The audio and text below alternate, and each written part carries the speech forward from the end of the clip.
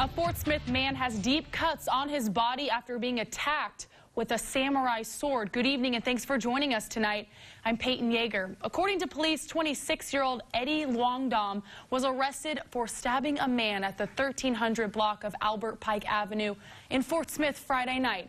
The victim was first taken to an area hospital and then transferred to Little Rock, where police say he's in stable condition. Longdom is at the Sebastian County Detention Center charged with first-degree battery. He's held on no bond and his court date is set for December 27th. New video shows a suspected drunk off-duty Crawford County deputy trying to use his law enforcement relationships after crashing his car.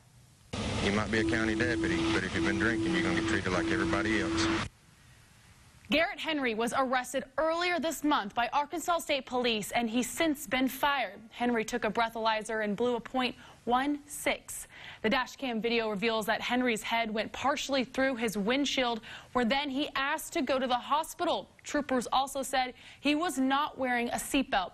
Henry's charged with driving while intoxicated, a misdemeanor, no proof of insurance, and hitting fixtures on a highway. All charges he pled guilty to earlier this week.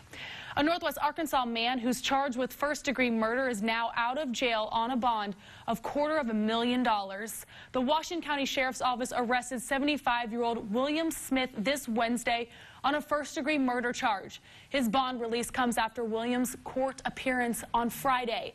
Deputies say Smith admitted to shooting and killing a man in his 60s on Tuesday at the 16,000 block of South Apple Hill Road in Prairie Grove.